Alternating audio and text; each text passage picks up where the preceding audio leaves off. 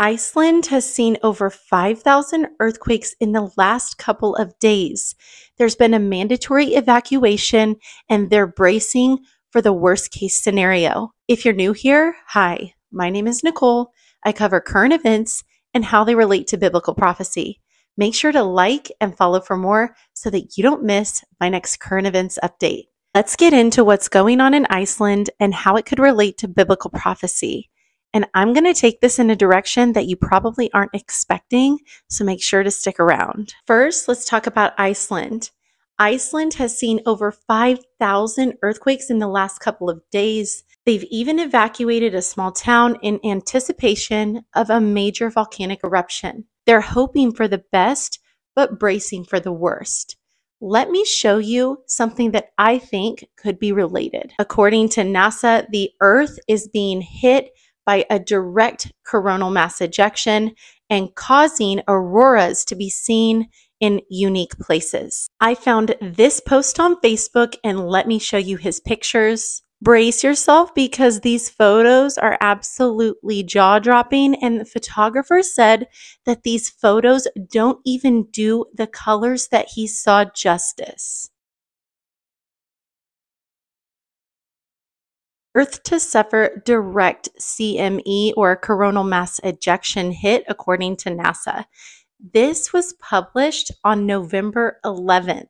That's today. I already know that this is going to be extremely controversial, but look at this. In this article dating back to 2020, the article suggests that there is science that shows it is possible that solar activity can cause larger earthquakes. Let me show you. New research published in July of 2020 actually shows that there's evidence that large solar eruptions can trigger mass earthquake events. I already know that the volcanologists and seismologists are going to rip me apart on this one, but here's the scientific study. And let me show you something else. The conclusion of the study actually shows a high correlation between large earthquake events and solar wind. You can see it for yourself right here. Do thousands of earthquakes going on in Iceland qualify as a large earthquake event? Maybe, maybe not. But take a look at this. In the last couple of days of October, Japan actually experienced an undersea volcanic eruption that's now led to the formation of an island. Take a look at this. Here is another photo of that undersea volcano erupting off the coast of Japan, simultaneously forming a new island. But here's something that no one seems to be talking about, even though it's the most current news out there. There's a supervolcano in Italy, and it seems to be waking up. Now, the last major eruption of Campi-Flagre was in 1538. Activity has been picking up since December, and scientists are concerned that the supervolcano is reawakening after generations of rest. That word generations sure did catch my eye. And before you think that I'm being all dramatic, there were over 3,400 earthquakes at this location in August of this year alone. There was even a meeting on October 5th to update the evacuation plans because there are millions of people who would have to be moved within a 72-hour period should this supervolcano wake up. Now let me tell you my thoughts on how all of this together relates to biblical prophecy. First up, these photos and this entire experience. Could this be considered a sign from the sun?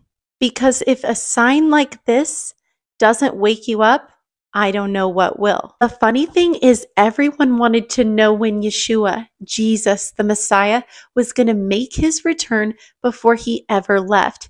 In the 24th chapter of the book of Matthew, you can read all about what he had to say regarding signs of the end times. He mentions wars and rumors of wars and earthquakes in diverse places. Not only that, but Yeshua, Jesus the Messiah, answers them saying, "Even so, when you see all of these things, you know that his return, is near." He says, "Truly I tell you, that this generation that sees these things begin to come to pass will not pass away until it has happened. In this chapter, Yeshua refers to those who are in the land of Judea. You see, for the last few thousand years, Israel didn't exist. It wasn't until 1948 that these prophecies could begin to truly be fulfilled. If you don't know Jesus, or you feel like your life is not in the place that you would want it to be, should he return tomorrow, I encourage you to take a minute and pray. Pray that if you don't know him, he would reveal himself to you, just like he did for me. Pray if you are off the beaten path and you've taken the route of the prodigal son, that you make your return in time. He stands at the door and knocks. He is coming soon. Until next time, shalom.